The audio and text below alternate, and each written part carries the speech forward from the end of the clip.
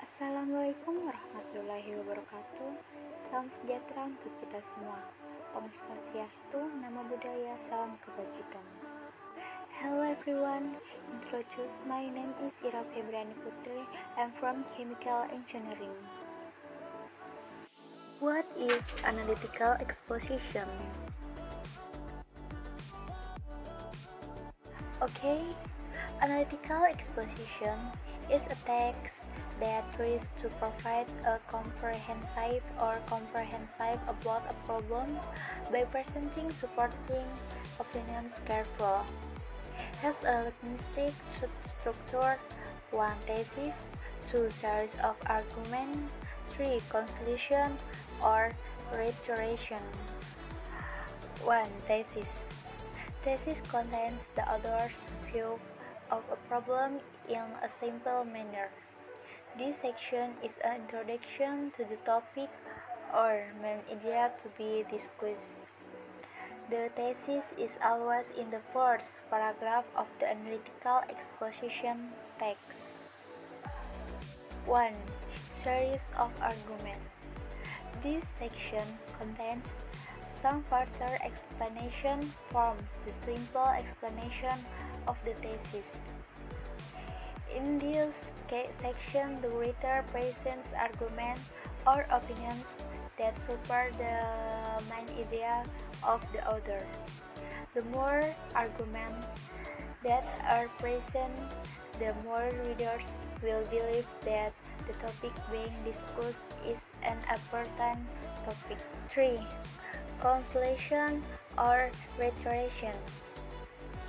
This section is the closing part, which is always located at the end of the paragraph, which contains the reiterating or repositioning of the main ideas contained in the first paragraph.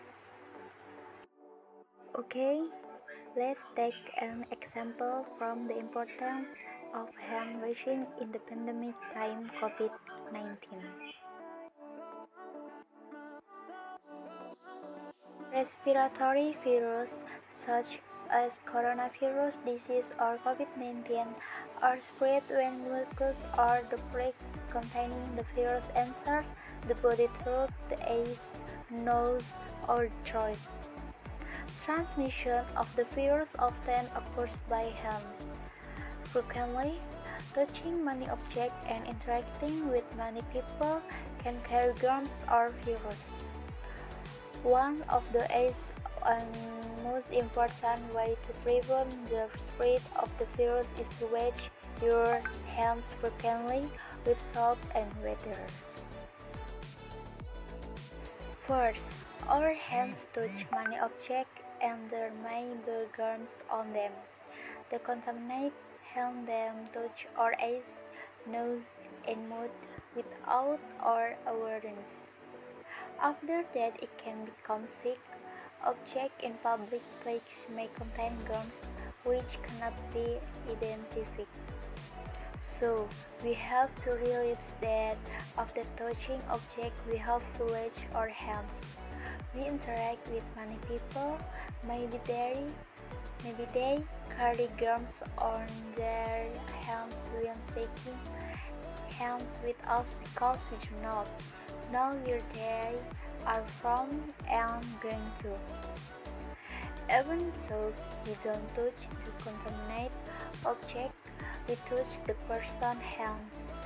So we must be vigilant to wash our hands before and after interacting with other people. Another way is to wash your hands with an hand sanitizer. Washing your hands with soap can be done for 20 to 30 seconds with running water. The importance of washing hands during this pandemic. Transmission of the virus occurs by hands.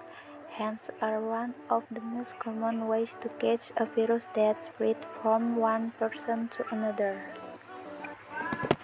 So, washing hands is important because we can be contaminated by germs at any time. keep wash hands with soap or use hand sanitizer. That way we can maintain health ourselves and those around us, especially during the COVID-19 pandemic. Even though we are not touching uncontaminated objects, but touching the person's hands.